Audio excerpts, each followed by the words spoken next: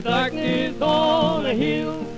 Rein closer on your pony, I'll tell to you a tale of Utah Carl, my partner, and his last ride on the trail.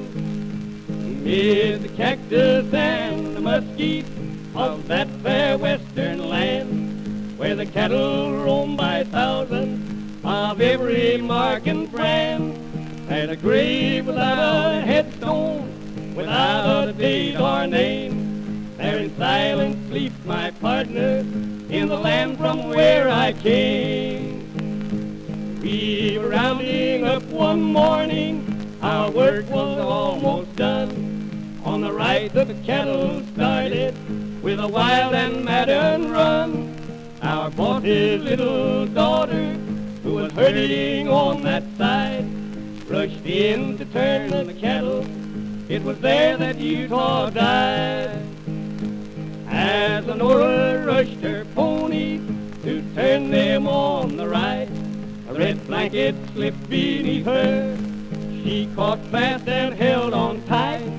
Lenora, seeing her danger, quickly turned her pony's pace, and leaning in her saddle, tried the blanket to replace. In leaning, lost her balance, fell in front of that wild tide. Lie still, Lenore, I'm coming, were the words that Utah cried. His horse approached the maiden, sure and fast at every bound. He swung from out his saddle to raise her from the ground. He swung from out his saddle to raise her in his arms. I thought he'd been successful, and the girl was safe from harm. Such weight upon the cinches had never fell there before. Lo, the hind cinch burst asunder, he fell beside Lenore. Then quickly from the scabbard, Utah Carl his pistol drew. He was willing to fight while dying, like a cowboy brave and true. His pistol flashed like lightning, the reports rang loud and clear. As the herd rushed down upon him, he shot the leading steer.